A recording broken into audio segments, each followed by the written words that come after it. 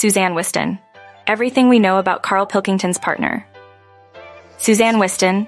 Everything we know about Karl Pilkington's partner.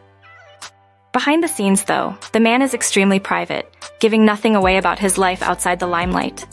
This has got fans curious to know about Karl's personal life, including who his long-term partner is.